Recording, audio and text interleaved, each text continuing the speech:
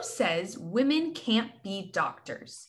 The story of Elizabeth Blackwell. So our story tonight is written by a woman named Tanya Lee Stone, and it was illustrated by Marjorie Priceman. Who says women can't be doctors? The story of Elizabeth Blackwell. And here, the author actually wrote a special note. It says, for Liza, who is strong and brave and will be anything she sets her mind to. I'll bet you've met plenty of doctors in your life, and I'll bet lots of them were women. Well, you might find this hard to believe, but there was once a time when girls weren't allowed to be doctors. Back in the 1830s, there were lots of things girls couldn't be. Girls were only supposed to be wives and mothers, or maybe teachers or seamstresses. Being a doctor was definitely not an option. What do you think changed all that? Or should I say, who? Elizabeth Blackwell, that's who. A tiny wisp of a girl who wanted to explore around every corner and who never walked away from a challenge. This was a girl who had once carried her brother over her head until he backed down from their fight. A girl who tried sleeping on the hardwood floor with no covers just to toughen herself up. A girl who climbed up to her roof and stretched out as far as possible with a spyglass to see what was happening on the other side of town. But she hadn't always wanted to be a doctor. Actually, blood made her queasy. One time, her teacher used a bull's eyeball to show students how eyes work. Elizabeth was repulsed. And repulsed means she was grossed out. She thought it was so yucky. And she hadn't always wanted to help the sick. She had no patience for being sick herself. Whenever she felt ill, she simply went outside for a walk.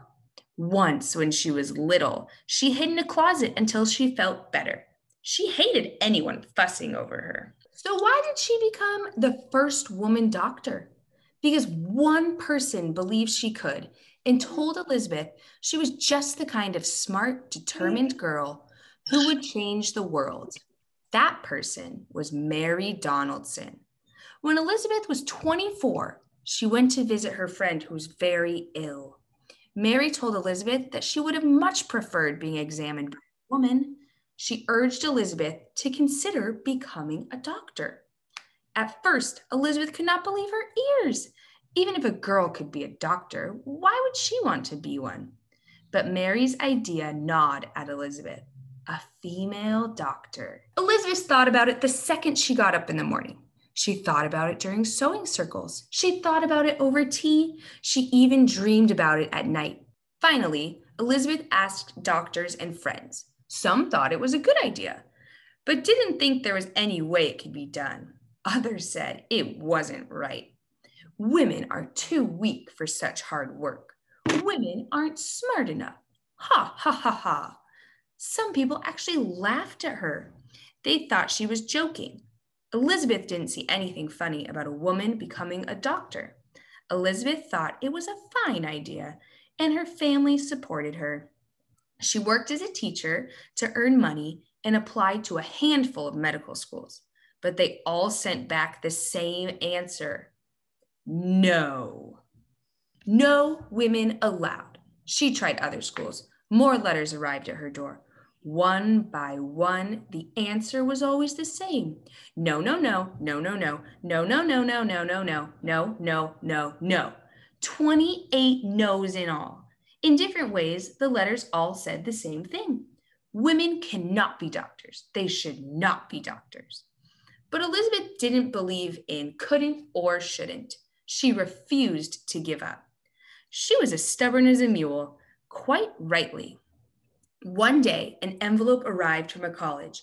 She opened it, and the answer was yes! Elizabeth packed her bags for Geneva Medical School in upstate New York. The townspeople were expecting her. As she walked down the street, some pointed and stared. They whispered to themselves, she must be wicked or crazy.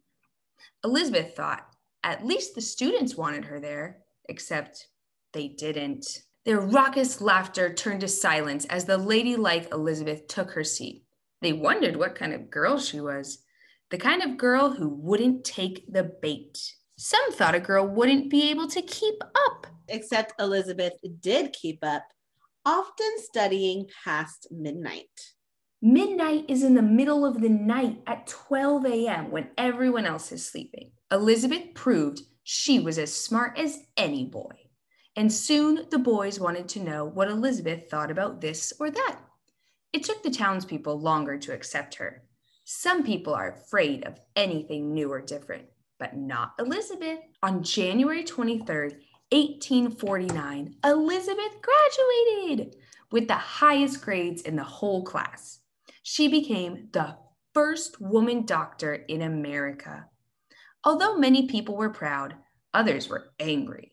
One doctor even wrote, "I hope for the honor of humanity that she will be the last." As you know, she certainly was not.